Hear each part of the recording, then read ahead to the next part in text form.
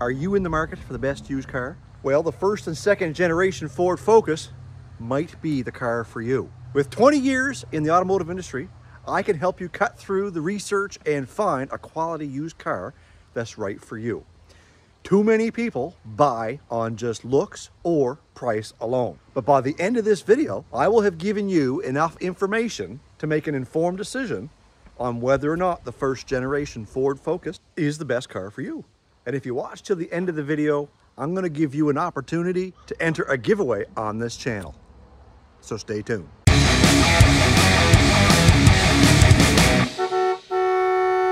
So in today's video, I want to know from you if the first/second generation Ford Focus is the best used car ever.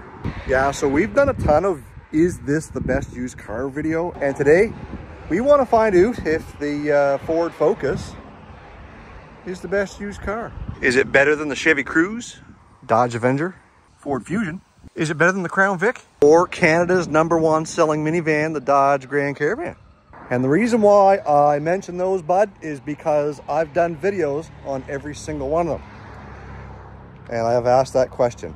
A lot of you guys have a lot of different comments down in the comment section below of each of those videos, bragging or ripping on any of those cars. So today we're doing the Ford Focus, and the reason why is because I bought myself a winter beater. And if you don't know what a winter beater is, well, in this neck of the woods up here in Canada, a winter beater is something that you buy that's likely a rot box, rotted out, rocker panels are gone, inspection's almost due, and maybe a little bit clapped out, like this 2010 Ford Focus. So let's take a walk around this car, take a look at some of the creature comforts and some of the things it does or doesn't have, and then we'll get into talking about some of the things that are good and some of the things that are bad. Get it up in the air, we'll check it out underneath and see some of the common rust areas, because up here in Canada, you got to be concerned about rust, and you got to know where to look. So let's take a look at this one, 2010, see what she's got. Well, clearly you can see that this thing is part Buick and part Transformer. It's got the porthole stickers here on the side to make it look classy, but it's also got the Transformers sticker in the front windshield. So you know that this thing turns from a Ford Focus into a fighting destruction shoebox, toaster, I don't know. It is just an S model, so it doesn't have the fog lights, it doesn't have the aluminum wheels, it's just got the 15-inch tires. We come around to the back, and virtually no badging. We do see another Transformer, I mean, it verifies it right there. Single exhaust on these little 4 cylinders, and we come around to this side and we can tell this car was meant for me because we're fighting that gas gauge on the sticker of the gas cover there. We come around, it does not have the chrome handles. You don't get that on the S models, it just get the black. And same thing with the mirrors. Some of these mirrors came, I think, either with chrome or maybe color match. Again, we've got portholes here on the side of the fender, and the classic fogging of the headlight assembly from being out in the sun too long. Again, another clue to tell you that this car was probably meant for me, because just like a Ginger, if you're out in the sun too long, you get baked. So in New Brunswick, we got 2-year inspections. This one was inspected 2 years ago in October. So on the last day of October, Halloween, the inspection runs out, and folks, she's not going to pass. And it's not for what you might think. This thing looks good from a distance, but when we get underneath of it, you'll see. Let's go inside. So in the back seat, it's got the classy seat covers here. Yeah, they're there, but the seats got this in indestructible fabric. They're pretty good. They do get dirty easy, but front and back seats are in really good shape. Not really sure why the previous owner decided he was going to put this on. Maybe for the same reasons he put the portholes on. We come inside and we see crank windows, bud, and power locks. Manual adjusting mirrors. Crank windows, you just don't see that anymore. We've got manual adjustments on the seats. We got a door dinger that won't stop dinging, and yes, the lights are off. 3 pedals on the floor, a stick shift in the middle, and I've got to start this thing to keep it from dinging. So So this thing's got 198,416 kilometers, which works out to roughly about 124,000 miles. Yet, the only warning light that it's got on the dash is for tire pressure. Clearly all 4 tires are holding wind. But you got a couple of cup holders here. The parking brake does hold. It's got a little change pocket down here for your loonies and your toonies. A couple of 12-volt power outlets and an auxiliary. One thing I don't get about Ford and some of their basic radios is they still give you the telephone button right here, but when you press the button, it comes up and tells you no phone. But yet, because it doesn't have Ford Microsoft Sync, you can't power your phone to the radio, boys. Does have a CD player, AM, FM, AC. However, the AC only blows hot. We're going to check into that and see what's going on with that. Map lights, mirrors for driver and passenger, and a custom rear view mirror adjustment over here. It had a steering wheel cover on it to match the seats. I quickly deleted that option. Got a nice armrest, and the seats are quite comfortable. I've said before in multiple videos, I'm 6'2". I can get in this car and fit myself very comfortably, and I don't feel like I'm in a sardine can. However, I would not want to be sitting in the back seat. And under the hood, we've got Ford's indestructible 2-liter engine, complete with security system. As we get in here, a couple of things that I want to point out are common for these engines. One, I don't know if you can see it on camera, but if I hold this down to that line, you might be able to see it shaking. Motor mounts were common to go bad on these Ford Focuses, and these things would shake like Grandma Jenny trying to sip on her hot tea. Another common thing that I'll show you under the hood here is a common rust area. Right down there on the strut mount, and where that piece seams together with the top of the strut tower, that was common for those to rust. If you live in the rust belt like we do here, keep an eye on those. Keep them sprayed down with some undercoating, or else an adventure with a pothole will become an adventure with holes through the hood. And again, just like 90% of everything that comes into Canada, or at least here in the East Coast, rocker panels were common for these things to rot out. However, it was more common to lose part of your floor on the inside of your rocker panel as well. And we'll show you what this one looks like, because it ain't no different. If you're new to my channel and you're just joining me now and you live in Canada or the East Coast, make sure you're undercoating your vehicle every year. That way you don't have to be replacing it every 5 years. In my opinion, these first Ford Focuses were very good cars mechanically. Didn't give too much issue. So a classic example of a beater that's a really good car besides the rust problems that it has. And the only reason why I bought that Ford Focus was because I've already got me a parts car. 16-inch wheels with good tires. Granted, this one has succumbed to the rot. Take a look at that. All the way through. So to overcome my lack of cruise control and no satellite radio or Bluetooth, I might be able to steal the radio out of this one. And if you want to know how bad the rust gets on these cars, from the trunk, you can look down in through this pillar here and see daylight. But look how bad that is. And if you don't like the seat covers or the light gray seats, maybe we can switch it to black. So let's get this thing in on the lift. Maybe we can lift it, maybe we can't. I don't know how bad the rust is for sure.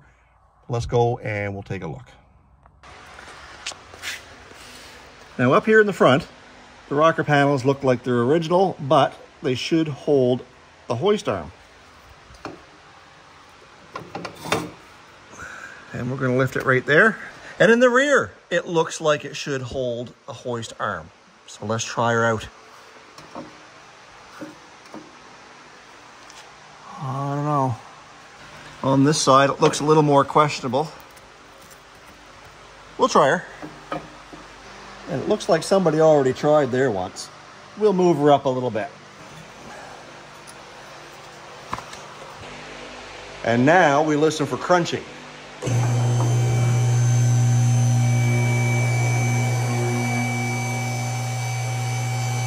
Can't be too bad. So while we've got it on the hoist, I'm going to check it over for safety, making sure everything's okay. And already we got a clunking, which I knew there was a clunk. Didn't know what it is. Let's take a look. So I think it's that tie rod right there. On this side, there's no play.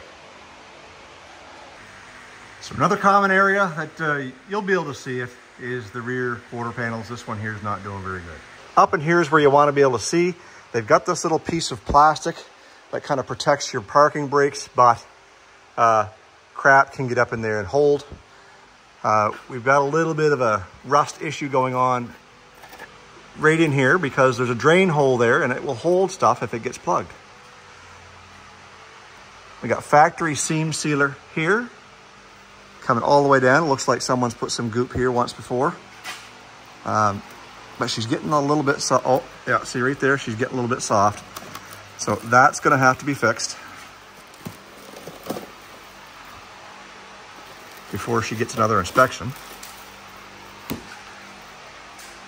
Only a little bit of glue. Look, they had her gobbed all the way in there. Filling holes is what they were doing.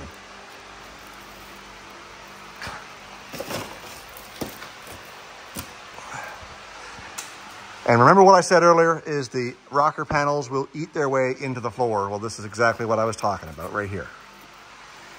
So we come up here, that rocker panel's been repaired once before, and all they did was put a piece of tin over it, and they didn't fix anything. They left all the rotten metal right there. Subframes, you got to pay attention to your subframes because these will rust. They'll get holes in them. Up in here where the brake lines and the fuel line are, will hold dirt. This one actually looks pretty good. And as we come up here further, the rad support, keep an eye on that because that will get rusty as well. Now this engine looks like it's got paint markings on it, which means it's probably been replaced once before. And even though I said these things were bulletproof, well, nothing is bulletproof if you don't maintain them. Caliper is a little stiff on this side. I can hardly turn that wheel. But as we come over here, we got more holes on this side. And the same hole we had on the other side over there that was holding stuff. This one was holding as well. And we'll have to put a little patch in there. Rear subframes, this part is stamped. So you want to make sure you're checking on that. This one's a little bit scaly, but from what I can tell, it's pretty solid. And the floors all look good, even though they're brown. Not much to worry about here. And on this side, the passenger side, or the driver's side rear floor, someone's put a patch in there once upon a time. So as we check on the AC, because it was a common problem on these things for the AC to go bad, we're gonna check it to see if it actually holds a vacuum. I'm guessing it likely won't. There it is right now. But another common problem on these things were wheel bearings. And they weren't the bolt-in ones. They were the pull the hub off, press out the old bearing, press the new bearing in. About a 2-hour process if you're paying for it. Costs you a couple $100 plus the bearing. But if you're doing it yourself, you probably need a shop press. And thankfully, at the moment, this one doesn't have any bad wheel bearings. Now we did do the vacuum test on this thing. We let it set for about a half an hour and the gauge did not move. So it could just be low. So let's charge it up and see if she's gonna work. AC's charged, she's blowing cold, boys, because she's getting pretty warm here. She's about 22 degrees today. She's gonna get up to about 25. And even though it's still September, our days get pretty warm. Granted, we're still running the defroster in the mornings. So now that she's cooling off, let's take her for a rip there, bud.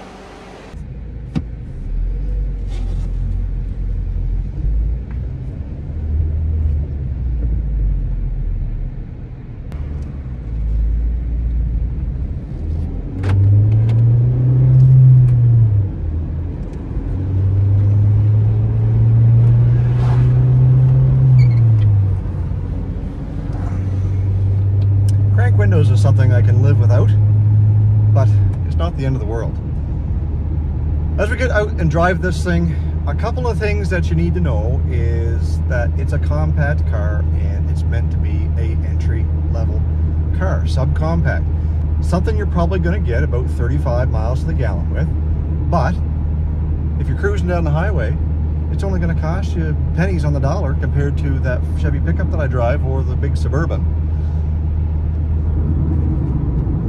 But as far as comfort, like I mentioned before, 6'2", I feel comfortable. In fact, I have to pull the seat forward in order to drive it, get that clutch in all the way, because if it's all the way back, it's too far back.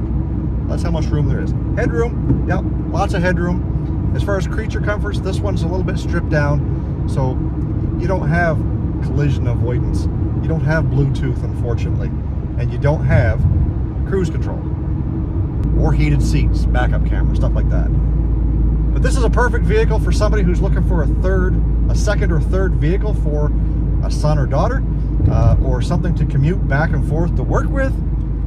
You can count on a first to second gen Ford Focus to be a reliable car, assuming you can get away from the rust.